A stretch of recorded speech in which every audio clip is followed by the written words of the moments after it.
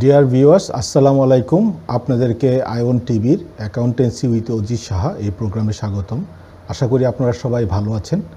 তো আমাদের এই প্রোগ্রামে আপনারা জানেন যে এটা একটা লাইভ প্রোগ্রাম। আমরা বরাবরের মতোই ট্যাক্স অ্যান্ড অ্যাকাউন্টেন্সি রিলেটেড বিভিন্ন টপিক নিয়ে আলাপ করি। আমরা চেষ্টা করি গভর্নমেন্টের যে আপডেটগুলি আছে সেই আপডেটগুলি আমাদের দর্শকদের দিতে, যাতে আমাদের দর্শকরা এফিশিয়েন্টলি তাদের বিজনেসগুলি রান করতে পারেন। আপনারা যদি কোনো প্রশ্ন থাকে এই প্রোগ্রামে সরাসরি আপনাদের প্রশ্ন করতে পারেন। স্ক্রিনে যে নাম্বারটি আছে এই নাম্বারটিতে ফোন করলে স্টুডিওতে আপনারা কথা বলতে পারেন। আপনাদের কোনো কোয়েরি থাকলে আমাদেরকে টেক্সট করতে পারেন 079125100328। এই নাম্বারটি যদি টেক্সট করেন আমাদের টিম থেকে 24 ঘন্টার মধ্যে আপনাদের কোয়েরির আনসার দেওয়ার চেষ্টা করবে। তো আপনারা জানেন যে গভর্নমেন্ট রিসেন্টলি আমাদের নতুন প্রধানমন্ত্রী লিজ ট্রাস এনার্জি প্যাকেজ একটা ঘোষণা করেছে, যাতে প্রত্যেকটা ফ্যামিলি তাদের যে আমরা জানি যে এনার্জি প্রাইস যেটা হাইক হবে সেটাকে রিডিউস করে একটা লেভেল ক্যাপ করার জন্য একটা 150 বিলিয়ন পাউন্ডের একটা প্যাকেজের মতো এসেছে। আমরা এই ব্যাপারে একটু আলাপ করব আজকে। তার সাথে সাথে বরাবরের মতোই যে প্যাকেজগুলি বিভিন্ন লেভেলে আছে গভর্নমেন্টের প্রণোদনাগুলি কস্ট অফ লিভিং থেকে বাঁচার জন্য, সেগুলি নিয়ে একটু ডিসকাস করব এবং ইনফ্লেশন এবং হাউজিং মার্কেট এগুলি নিয়েও ডিসকাস করার চেষ্টা করব। তো আমাদের সাথে বরাবরের মতোই চার্টার্ড অ্যাকাউন্টেন্ট অজিত সাহা আছেন। আপনারা জানেন যে মিস্টার অজিত সাহা আমাদের কমিউনিটিতে দীর্ঘ 15 বছর ধরে সার্ভ করে আসছেন। ওনার চার্টার্ড অ্যাকাউন্টেন্সি ফার্ম বার্কিংয়ে সেটা বেজ সেখান থেকে। তো দাদা কেমন আছেন? ভালো থাকবেন। আমাদের প্রোগ্রামে আসার জন্য আপনাকে অনেক ধন্যবাদ।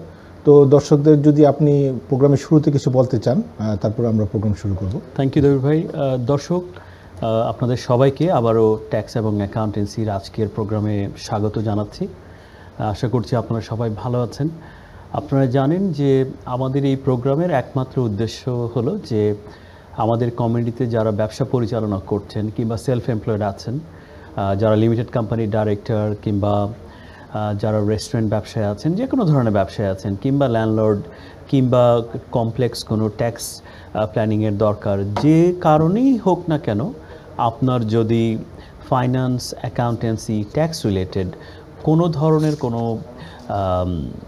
দরকার হয় এবং সেই বিষয়ে আমরা সবসময় এই প্রোগ্রামের মাধ্যমে আপডেটগুলো নিয়ে আসি, যাতে আপনারা আপনাদের সিদ্ধান্তগুলো আরেকটু ইনফরমেটিভ ওয়েতে নিতে পারেন।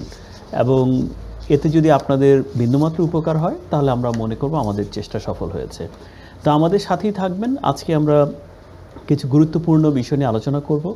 আপনারা জানেন যে ইনফ্লেশন থেকে শুরু করে হাই ইন্টারেস্ট রেটের কারণে মর্গেজ বেড়ে যাচ্ছে, এতে ল্যান্ডলর্ড টেনান্টের সমস্যা, সেখান থেকে ইউটিলিটি বিল ফ্রিজ হচ্ছে, আমরা গভর্নমেন্ট থেকে কিছু সাপোর্টও এক্সপেক্ট করছি।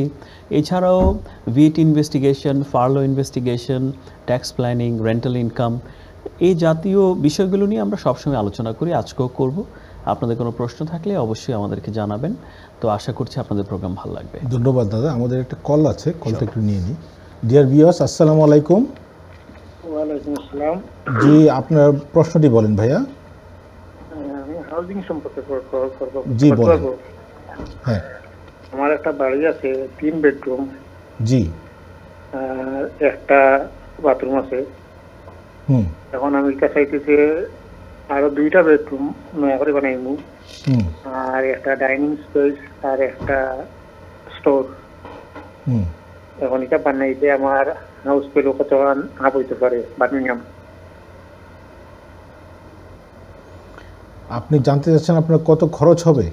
না, ভ্যালু কত বাড়তে পারে? ভ্যালু কত বাড়তে পারে এখন? আচ্ছা দর্শক, আসলে আমার মনে হয় যে এটার ভালো উত্তর দিতে পারবেন যারা প্রপার্টি রিলেটেড প্রোগ্রাম করেন।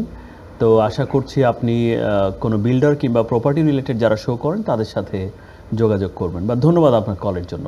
আমরা আসলে অ্যাকাউন্টেন্সি এবং ট্যাক্স নিয়ে কথা বলার জন্য আজকের প্রোগ্রাম। ধন্যবাদ। থ্যাংক ইউ দর্শক। তো দাদা, প্রিভিয়াস প্রধানমন্ত্রীর আন্ডারে আমাদের চ্যান্সেলর ঋষি সুনাকের কিছু প্রণোদনা ছিল, যেগুলি নিয়ে আমরা বিভিন্ন সময়ে আলাপ করেছি। সাচেস যারা ট্যাক্স ক্রেডিট আছে বা বিভিন্ন গভর্নমেন্ট ফান্ডেড ইয়েতে আছে, তারা 650 পাউন্ড 2টা ইনস্টলমেন্টে পাবে। কাউন্সিল থেকে একটা রিবেট তো সবাই পেয়েছে, যাদের মোটামুটি এ থেকে ডি প্রপার্টি ব্যান ছিল। আর 400 পাউন্ড সবাই পাবে, সব পরিবার বা যাদের এনার্জি আছে তারা পাবে। এর উপর নতুন প্রধানমন্ত্রী লিজ ট্রাসের যে ঘোষণাটা এসেছে যে 150 বিলিয়ন পাউন্ডের একটা প্যাকেজ, এটা আসলে কিভাবে ওয়ার্কআউট হবে এ ব্যাপারে যদি একটু বলতেন। থ্যাংক ইউ দবির ভাই। দর্শক, আপনারা জানেন যে রিসেন্টলি আমাদের প্রাইম মিনিস্টার চেঞ্জ হয়েছে। এখন we have a new prime minister. তো নিউ প্রাইম মিনিস্টার যে ঘোষণাটা দিয়েছেন ব্যাক ইন 8 সেপ্টেম্বর, যে প্রত্যেকটা হাউস হোল্ড যে বেনিফিটগুলো প্রথমে ডিক্লেয়ার করা হয়েছিল তারপরেও তাদের ইউটিলিটি বিল কোনো মতেই 2500 পাউন্ডের বেশি হবে না। তো এই জিনিসটা আমাদের মাথায় রাখতে হবে এই কারণে যে আগের যে প্রপোজালটা ছিল যে অক্টোবর মাসে কিন্তু এই বিলটা অলমোস্ট 3500 পাউন্ড ইয়ারলি বেসিসে অ্যাবাভ চলে যাওয়ার একটা ব্যাপার ছিল। বাট সেটাকে গভর্নমেন্ট যেটা বলেছে, না, তোমাদের এই বিলটা কোনো রকমভাবেই 2500 পাউন্ডের বেশি হবে না। তো এটা আমাদের জন্য অবশ্যই কিছুটা হলেও স্বস্তির ব্যাপার। তো একটা খুব মানে স্বাভাবিক প্রশ্ন আসে যে যাদের বিল 2500 পাউন্ড হয় না তাহলে তারা কিভাবে বেনিফিটেড হবে। মনে করেন 2500 পাউন্ডকে যদি আমি 12 মাস বলি তাহলে এটা আসে অলমোস্ট 200 পাউন্ডে মান্থ। তো অনেকেই আছেন যে একদম হয়তো বা এক রুমে থাকেন কিংবা তার 200 পাউন্ড বিল আসে না। তো তাদের ক্ষেত্রে কি হবে? আসলে সবাই বেনিফিটেড হবেন, কেননা এটাকে একটা ইউনিট প্রাইসে কনভার্ট করা হচ্ছে, যে আপনার এনার্জি সাপ্লায়ার চাইলেও একটা গিভেন ইউনিট প্রাইসের বেশি কিন্তু তারা চার্জ করতে পারবে না। এবং দেখা গেছে যে যারা সেমি ডিটাচ হাউসে থাকেন কিংবা টাউন হাউসে থাকেন, ফুললি ডিটাচ হাউসে থাকেন কিংবা ফ্ল্যাটে থাকেন, তাদের কিন্তু ইউটিলিটি বিল একটু ডিফার করে due to usage, due to bigger space. কিন্তু সবাই উপকৃত হবেন, কেননা আপনাদের প্রত্যেকটা কিলোওয়াট যে আপনি ইউজ করছেন, ফর এক্সাম্পল আপনার ইলেকট্রিসিটি, সেইখানেই কিন্তু একটা ফ্লোর প্রাইস ধরে দেওয়া হয়েছে। এবং এই প্রসঙ্গে আরও বলা হয়েছে যে যারা ভেরিয়েবল রেটে আছেন তারা কিন্তু এই সুবিধাটা খুব সহজে পাচ্ছেন। কিন্তু অনেকে আপনাদের মধ্যে আছেন যারা ফিক্সড কন্ট্রাক্টে, হয়তো বা আপনি ইডিএফের সাথে 2 বছরের ফিক্সড কন্ট্রাক্টে আছেন, তাহলে আপনি কিভাবে বেনিফিটেড হবেন? সেখানেও ফিক্সড প্রাইসের জন্য একটা বটম লেভেলের প্রাইসকে ধরে দেয়া হয়েছে, যার বেশি আপনার সাপ্লায়ার কিন্তু আপনাকে চার্জ করতে পারবে না। গভর্নমেন্ট সেই এডিশনাল অ্যামাউন্টটা আসলে তাদেরকে কন্ট্রিবিউট করে দেবে। আশা করছি আপনার এই বিষয়টা ক্লিয়ার। আর এই বিষয়ে তারপরে যদি আপনাদের কোনো জানার থাকে, ফিল ফ্রি টু আস্ক আস। তো দাদা, যে ব্যাপারটা আমি যদি এইভাবে বোঝার চেষ্টা করি যে এই 2500 পাউন্ডের যে কথাটা বলেছি, এটা অ্যাভারেজ হাউস হোল্ডের কথা বলেছি। আপনি যেমন বললেন সেমি ডিটাচ হাউস বা ডিটাচ হাউস বা ফ্ল্যাট, সবারই তো এনার্জি কনজাম্পশন একরকম না। অ্যাভারেজ হাউস হোল্ড কনজাম্পশন যেটা 3000 প্লাস হওয়ার কথা ছিল, 1000 পাউন্ড এখন কম হবে because of government intervention of 150,000 pound billion package. তো আমি যদি ধরেই নেই যে আমার অ্যাভারেজ মনে করেন, তো 2500 পাউন্ড আমার ইয়ারলি বিল আসবে এখন, রাইট? হ্যাঁ, তার থেকে কিন্তু অনেকেই 400 পাউন্ড এটা পাবে, এখনও পাবে। 150 পাউন্ড অলরেডি পেয়েছে কাউন্সিল থেকে, মোটামুটি সবাই পেয়েছে। আর যদি কেউ বেনিফিটে থাকে বা ট্যাক্স ক্রেডিটে থাকে তারা আরও 650 পাউন্ড পাবেন। তাহলে মোটামুটি 1200 পাউন্ড কিন্তু ক্যাশ ইন্টারভেনশন সবারই হয়েছে কম বেশি যারা বেনিফিটে আছে। তো সেক্ষেত্রে কিন্তু 2500 থেকে যদি আমি 1200 বিয়োগ দেই, আমি যদি একটা হিসাব করতে চাই, তাহলে সে কিন্তু 1300 পাউন্ড আপনার পকেট থেকে যাবে, আপনি যদি ওভাবে চিন্তা করেন এই সাপোর্টটা। তবে এখানে একটা বিষয় আছে কি, যে বেশিরভাগ সাপোর্টগুলো কিন্তু অলরেডি চলে আসছে। একটা সাপোর্ট এখন বাকি আছে, যে সেই 650-র মধ্যে সেকেন্ড ইনস্টলমেন্টটা অক্টোবরে আসবে, আর 400 পাউন্ড যেটা, সেটা within 6 instalment from October two end of March চলবে। আর এই যে প্রাইস ক্যাপ, এটা কিন্তু ফর 2 ইয়ার্স। সো এই অক্টোবর থেকে 2024-এর অক্টোবর পর্যন্ত কিন্তু এই জিনিসটাকে ইমপ্লিমেন্ট করা হচ্ছে। তো এখানে অনেকেই একটা সম্পূরক কোশ্চেন করেন যে বিজনেসদের কি হবে, যে আমরা ঠিক আছে, আমরা হাউস হোল্ড, আমরা তো একটা বেনিফিট পেলাম, কিন্তু আমরা যারা ব্যবসা করছি, অফিস চালাচ্ছি, রেস্টুরেন্ট চালাচ্ছি, কফি শপ চালাচ্ছি, দোকান চালাচ্ছি, তাদের কি হবে? তো তাদের বিষয়ে যেটা বলা হয়েছে যে গভর্নমেন্ট অ্যাটলিস্ট সামনের 6 মাসের জন্য একটা প্যাকেজ ঘোষণা করবেন, এবং আমরা ধরে নিচ্ছি যে অনেকটা ফেভারেবল ডিসিশন গভর্নমেন্ট নেবেন, বাট যেটা বলা হচ্ছে প্রথম 6 মাসের জন্য, এবং 6 মাস পরে আরেকটু টাইম নিয়ে ওনারা বিশ্লেষণ করে দেখবেন যে বিজনেসকেও কিভাবে মোর সার্ভাইভাল স্টেজে নেওয়া যেতে পারে।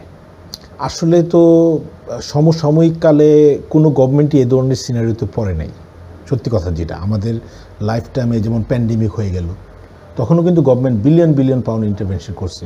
ফার্লো স্কিম প্রায় মোর দেন 300 বিলিয়ন পাউন্ডের মতো ইন্টারভেনশন ছিল, গভর্নমেন্ট বড় করছে মানি। এখন এনার্জি প্রাইস ফ্যামিলি সাপোর্টের জন্য 150 বিলিয়ন। আপনি যেমন বললেন যে 6 মাসের প্যাকেজ বিজনেসের জন্য আসবে। এখন গভর্নমেন্ট যদি আরও 2 বছরের প্যাকেজ চিন্তা করতে চায়, টোটাল অ্যামাউন্টটা কিন্তু অনেক বিগ ফিগার আসে খুবই।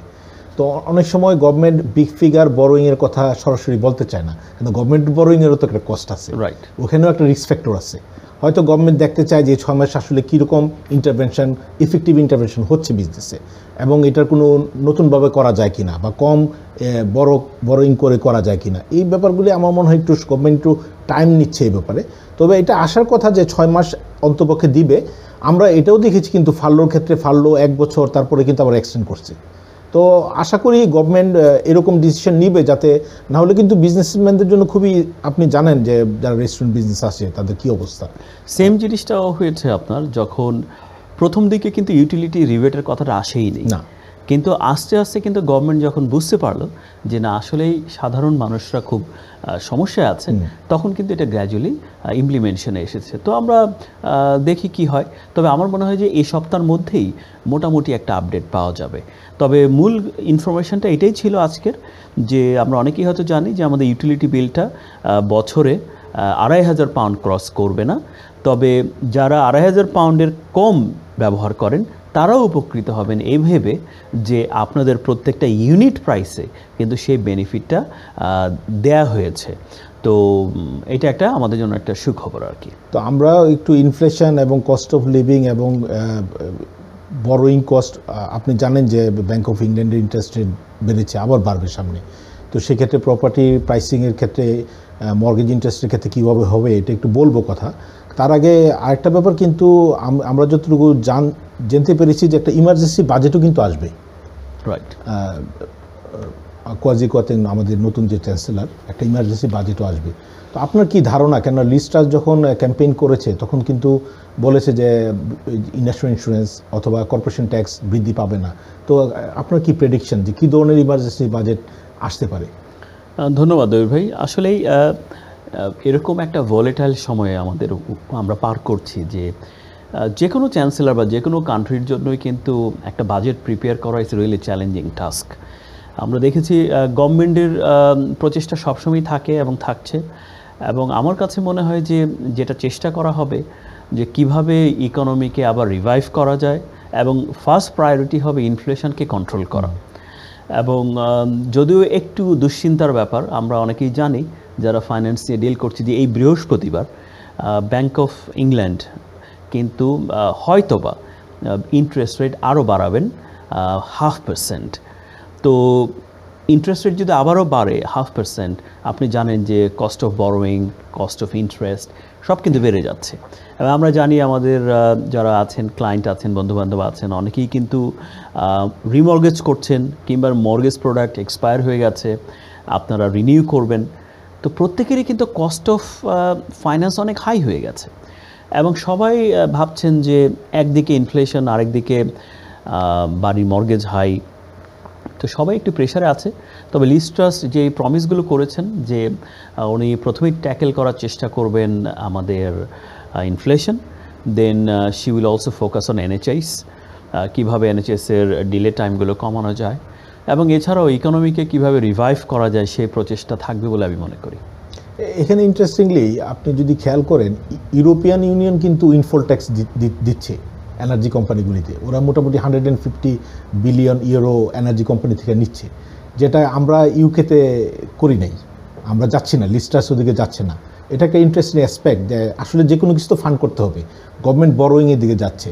হয়তো ইউকের বড় ইকোনমির মধ্যে কম্প্যারেটিভলি আমাদের জিডিপি অনুযায়ী কম্প্যারেটিভলি কম অন্য অন্য কান্ট্রি থেকে, এখানে তো একটু অ্যাডভান্টেজ আছে। কিন্তু আমার কাছে এটা ইন্টারেস্টিং মনে হয়েছে যে ইউরোপিয়ান ইউনিয়ন কিন্তু এনার্জি কোম্পানিগুলিকে এক্সট্রা ট্যাক্স করতেছে। ঠিকই বলেছেন দবির ভাই, তবে অনেকেই বলছে যে যেহেতু উইন্ডফল ট্যাক্সটা একটা সময়ের দাবি এবং অনেকে মনে করছে এটা একটা যৌক্তিক দাবি, এবং আমার কাছে কেন জানি মনে হচ্ছে যে আজ থেকে 6 মাস পরে হলেও আমার মনে হয় গভর্নমেন্ট উইল রিথিঙ্ক, বিকজ যে পরিমাণ গভর্নমেন্ট বরোয়িং হচ্ছে, এই বরোয়িংকে ব্যাকআপ করার জন্য আমার মনে হয় এর চেয়ে ভালো অপশন কিংবা পাবলিক সাপোর্ট আর অন্য কোনো সময় পাওয়া সম্ভব হবে না।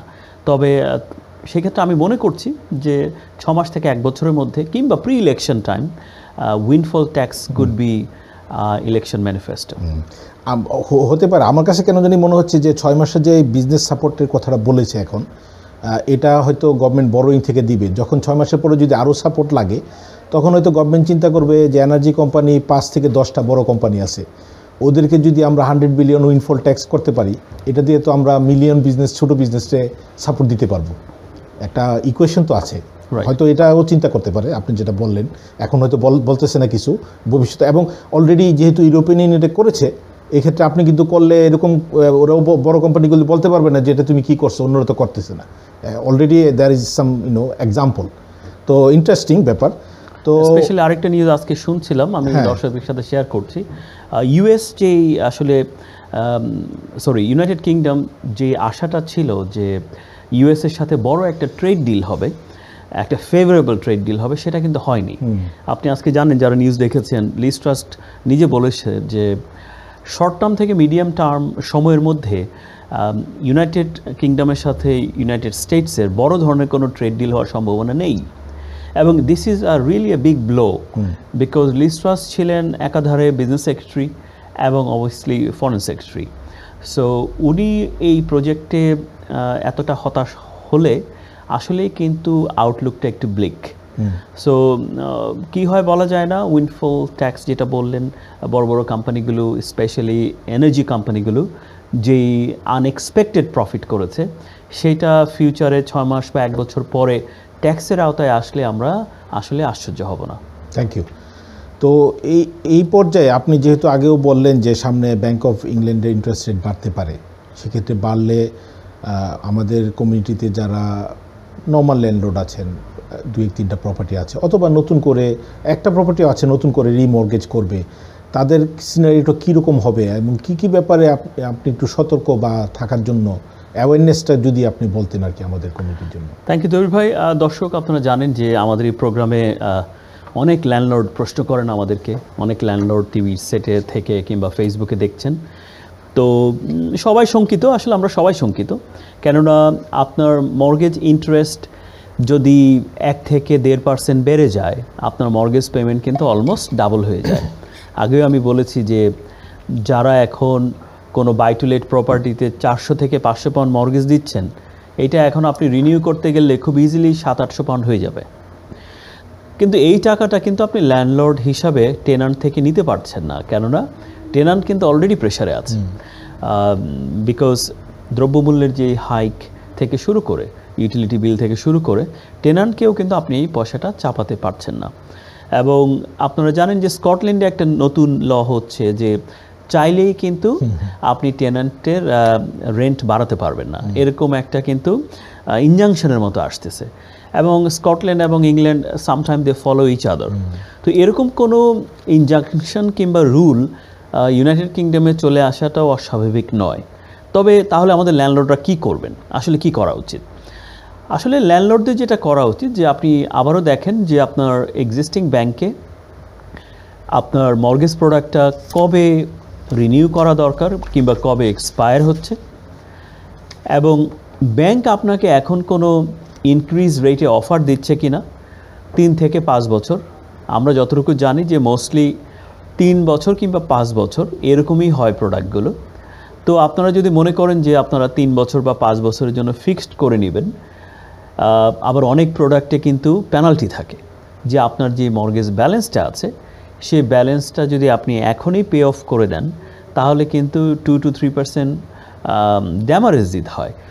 সো আপনারা একটু ম্যাথটা করে দেখলেন যে আসলে আপনি ড্যামারেজটা দিলেও কি আপনি 3 বছরে লাভবান কিনা, কিংবা আপনি যদি ড্যামারেজটা না দেন তাহলে আপনি 3 বছরে লাভবান কিনা।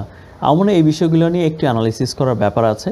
তবে মর্গেজ ইন্টারেস্ট এই থার্সডেতে মনে হচ্ছে আরও 0.5% বাড়বে, লাইক 0.05% বাড়বে, এবং এটা সামনে 6 মাস বা 1 বছর পরে আরও আরেকবার যে বাড়বে না, এটা কিন্তু গ্যারান্টি দিয়ে এখনই বারণ করা যাচ্ছে না। সো ল্যান্ডলর্ডদের প্রতি আমাদের যেই ইয়েটা থাকবে, যে রিকোয়েস্টটা থাকবে, আপনারা আপনার প্রোডাক্টটা দেখেন কবে এক্সপায়ার হচ্ছে, ব্যাংকের সাথে কথা বলেন যে ব্যাংকের সাথে যদি আপনি কোনো প্রোডাক্ট এখন রিনিউ করতে চান তাহলে কোনো ধরনের এক্সট্রা বেনিফিট দেবে কি না। অনেক সময় আপনি যদি সেম ব্যাংকে রিনিউ করেন তাহলে কিন্তু ওরা আপনাকে সেই পেনাল্টি চার্জটা নাও করতে পারে। যদি আপনি ব্যাংক চেঞ্জ করেন তাহলে পেনাল্টি চার্জটা অবশ্যই দিতে হয়। তো এই বিষয়গুলো নিয়ে আমার মনে হয় যে একটু সহসায় দেখা উচিত, কেননা ইন্টারেস্ট রেট কমার কোনো ধরনের কোনো লক্ষণ নেই। আপাতত 6 মাস থেকে 1 বছরের মধ্যে এটা কেবলই বাড়বে। তো দাদা, আমাদেরকে ব্রেকে যেতে হবে, আর 1 মিনিটের মতো আছে। ব্রেকের থেকে আসার পরে আমরা একটু কস্ট অফ লিভিংয়ের আপনার কি পরামর্শ আছে, বিজনেসম্যান এবং নর্মাল মানুষরাও সাফার করতেছে তাদের জন্য একটু যদি বলবেন। তো ডিয়ার ভিউয়ার্স, আমাদের সাথে থাকার জন্য আপনাদেরকে অসংখ্য ধন্যবাদ। আমাদেরকে এখন বিরতিতে যেতে হবে এবং বিরতির পর আমাদের সাথেই থাকবেন এই আশা করি। আপনাদেরকে এখানে শেষ করছি।